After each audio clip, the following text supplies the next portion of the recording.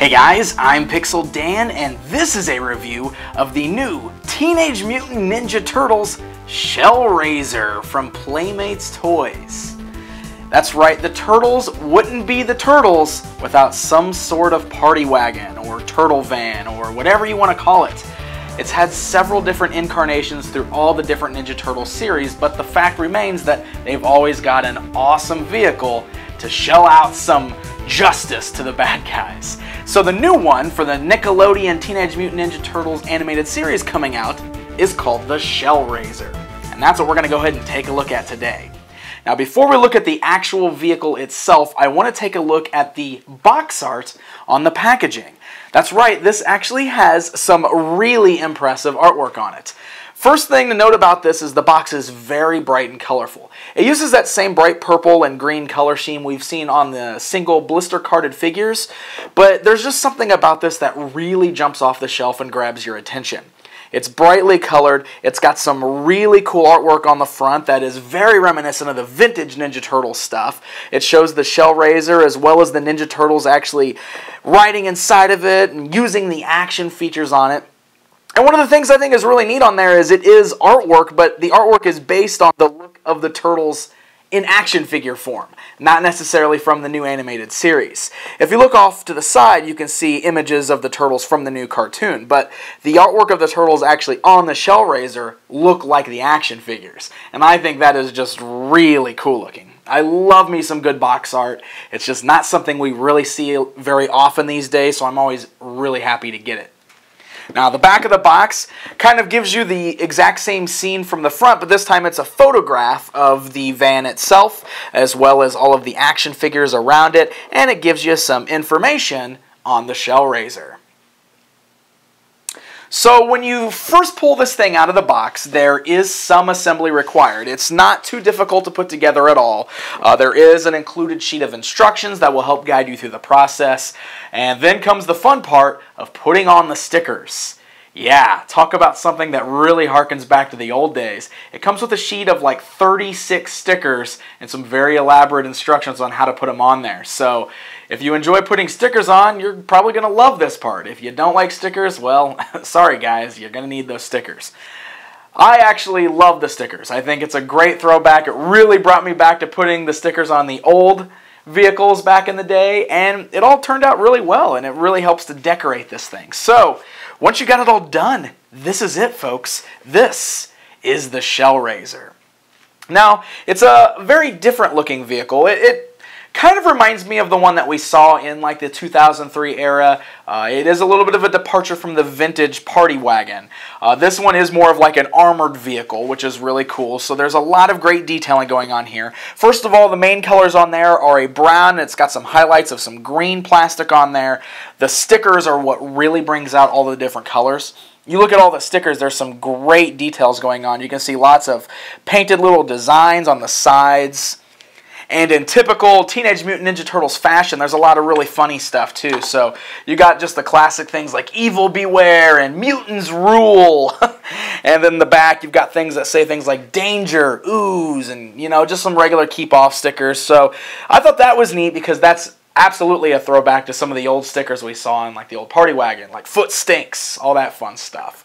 So the stickers do a great job of sprucing up the vehicle and helping to bring out the details. There are some great sculpts on there, lots of little rivets around all the windows, everything like that. So it's a very nice looking vehicle. You can see the front has got some barred windows that show up to you can see through the windows there to the inside, but they are barred off. And there are multiple ways to get into the party wagon itself for the Shellraiser. See, I keep calling it the party wagon. I am stuck in the past. One good thing about this is it's very good material. It's nice and solid. It's lightweight, but it feels very sturdy. It is not falling apart at all, so I don't feel like any of the parts are just going to fall off on me. Everything that I assembled locked into place very tightly. The wheels hold tight. Everything is very sturdy, so that's going to be great for kids that want to play with it and bash it around a little bit. It's going to hold together really well.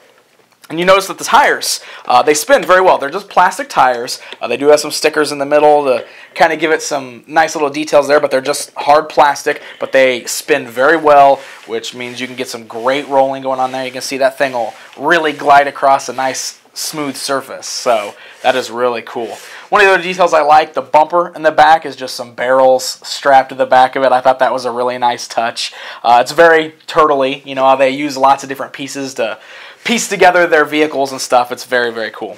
So, lots of different little things going on here. First of all, you've got one door in the front. It's just got a little latch so you can pull it down and open it up in the front, and this will allow you to stand your figures on the inside. So let's go ahead and get some of our Ninja Turtles out here to start playing with the vehicle. So this is sized for the 5-inch scale figures, which is the Nickelodeon line. The classics being 7 inches are going to stand actually about the same height as this thing, so they're not going to be compatible. But this is meant more for these turtles. Now, you can see there's a little peg on the front here when you fold the door open. You've got the little peg so you can stand your figures on the front. It's great for displaying the toys there. That way you can get your turtle standing on the front, getting ready to get inside of the Shellraiser. I will note that the door is short, and even though the turtles themselves are very short figures, you do still kind of have to stuff them in there, and it is really short height on the inside, so trying to get them to stand up on the inside is a bit of a chore. That's just, it's possible. It's not impossible to stand them up in there. And actually, the level kind of drops towards the back, so it is easier to stand them up in the back than it is to stand them up in the front here. Another way that you can get them in is through this latch on the top. The top hatch folds open up there, and that gives you another space to stand a turtle inside. Now you will notice that it just drops straight down in. There's no platform or anything to stand on. The box art showed Donatello hanging out the top hatch and using the gun. If you do that, just note there's nothing for the turtles to actually stand on.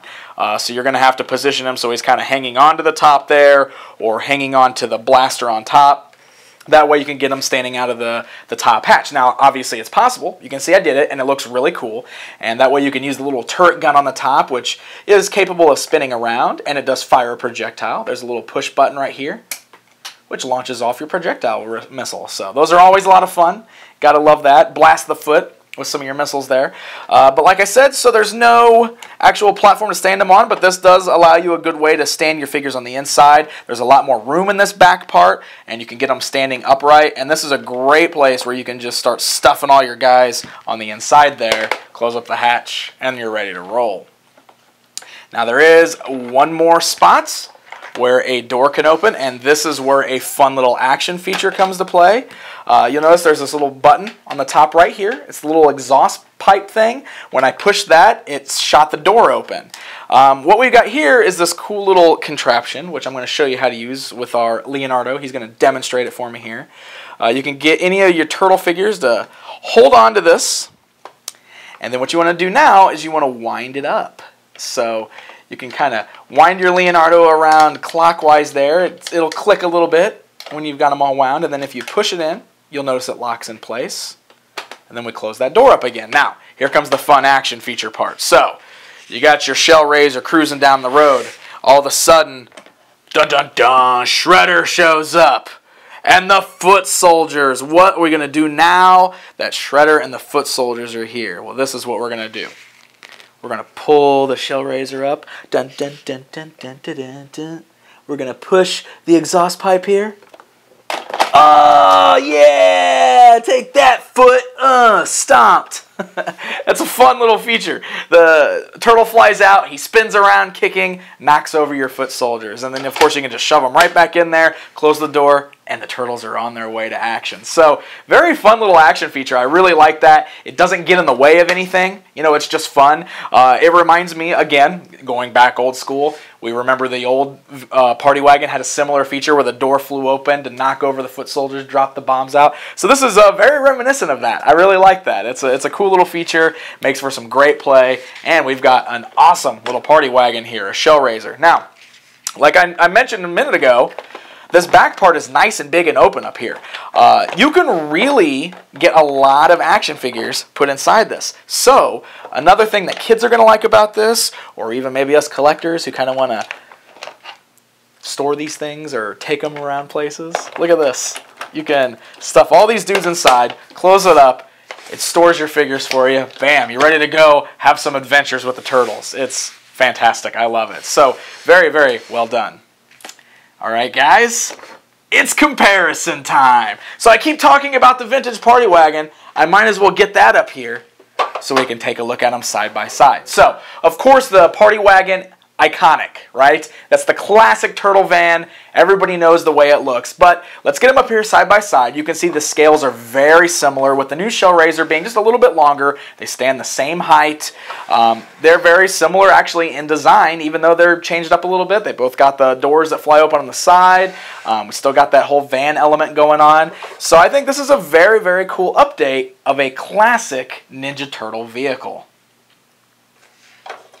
So there you go, guys. There's a look at the brand new Shellraiser from the Nickelodeon Teenage Mutant Ninja Turtles line. So far, I am very happy with everything that Playmates is doing here. It's got some great elements of nostalgia for all of us collectors who had these when we were kids back in the 80s and 90s. It's got a lot of great new elements in it that are going to get new kids interested in Turtles. So there's just so much win going on with this line that I couldn't be happier. The Shellraiser vehicle is in stores right now, so happy hunting, and until next time.